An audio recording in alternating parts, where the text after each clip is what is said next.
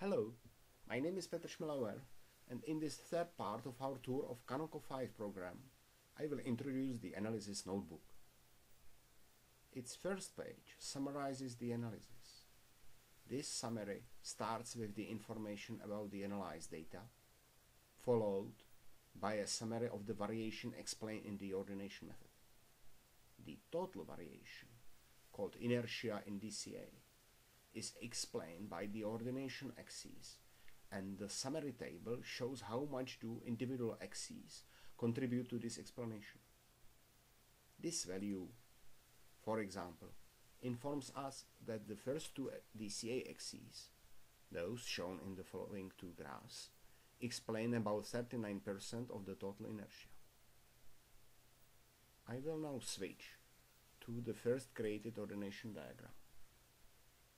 It shows a scatter of symbols for plant species, reflecting their relation with the ordination axis. This scatter is supplemented by the arrows for numeric environmental variables and by the gray triangles for the individual management types. And so we can interpret the first horizontal axis of the DCA as a gradient of soil depth, increasing from left to right, together with increasing soil moisture.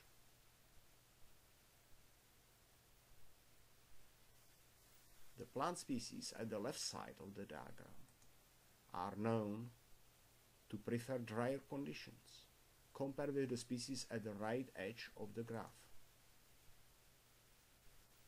The second vertical axis seems to be most correlated with the amount of applied manure, increasing from the top towards the diagram bottom, again reflected in species like Elytrigia repens or Lolium perenne, being located at the graph lower side, while species like Empetrum nigrum in the graph upper part.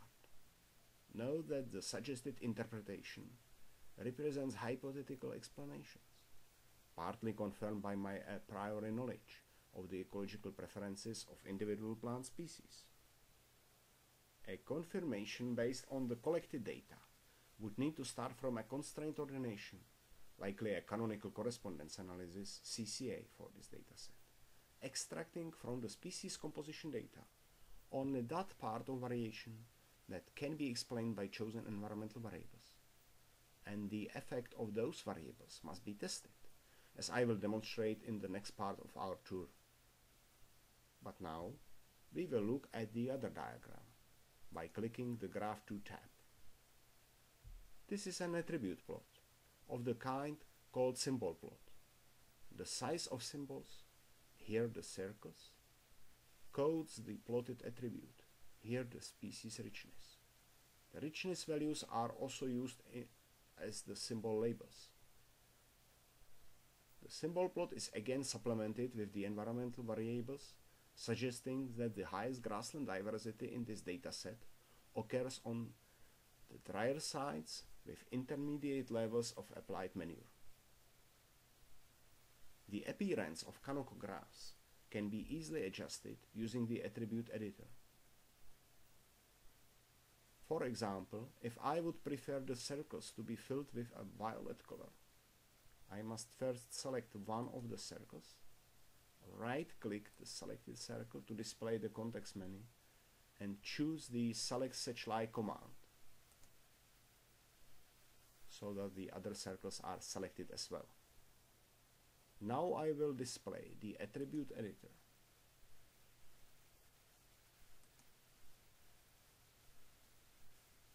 Select its fill page and select the violet fill color there.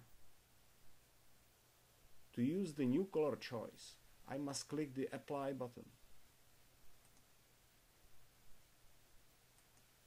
To use such a diagram in my paper, I can either copy it to the clipboard, for example in this way, or I can export it in a raster or vector format using the File Export Graph command.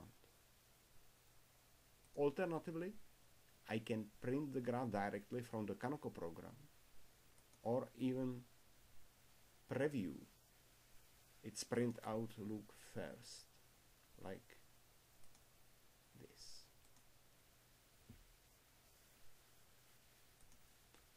For all types of ordination diagrams, including this attribute plot, I can ask the CANOCO advisor to describe for the specific graph contents how to interpret it.